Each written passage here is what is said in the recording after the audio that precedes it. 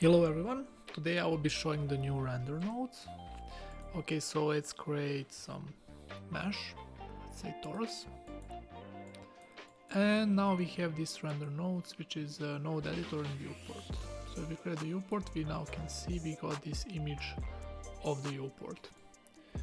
Okay, so if we zoom in, we can press refresh and we get the new image. So we can do this automatically by using the looper node. So let's say it's 24 frames per second, and if we connect it with refresh, that means if we now move the scene, it's automatically being re-rendered 24 times per second.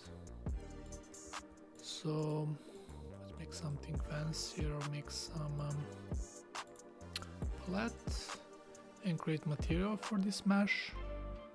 So create a texture and then create material, connect it to the diffuse and connect it to the, let me see, where is the mesh? Here's the, right, so now we get this colored image.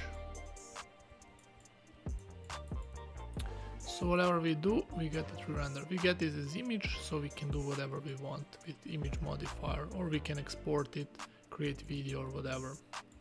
Also, there is another node, which is render node editor, which basically renders this part of the screen.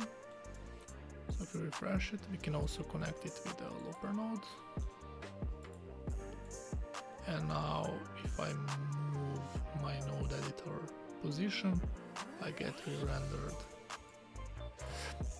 Yeah, let's try also to animate these torus, make transform GPU and then connect these torus, transform, and let's see, let's rotate by 360 degrees, and now everything is being animated. Nice.